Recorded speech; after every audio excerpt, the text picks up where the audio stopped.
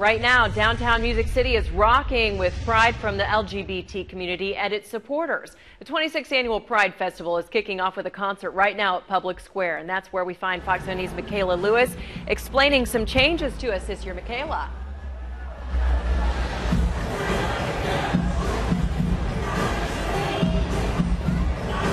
Well, Erica, it's the perfect night to be outside, and especially here at Public Square Park, where Pride in Concert is going on. Now, No just left the stage, and JD Samson is getting ready to take front and center to help celebrate and reflect on the LGBT community and all of its progress over the years.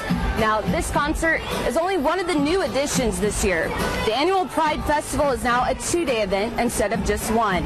This is video from last year which shows what Saturday will look like here in downtown Nashville. Pride Fest organizers say this time there's going to be more vendors and events for the crowds. Nashville Pride is volunteer-based. The group says it worked hard to get the extra day like most Pride Fests in the country. And we wanted to make sure that we gave everybody an opportunity to come to visit Nashville Music City that lives close enough to do that and give them a reason to be here for the whole weekend. Really spike up our commerce and show that we do have an impact on the economy here in Nashville.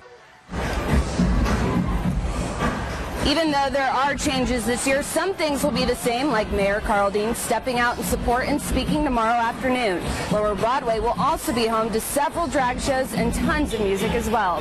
Now, there's still time to come out here tonight and tickets left, so if you want to catch the end of the show, it ends around 11 o'clock. Now on Fox 17 News at 10, who Nashville Pride is giving a special award to tomorrow afternoon.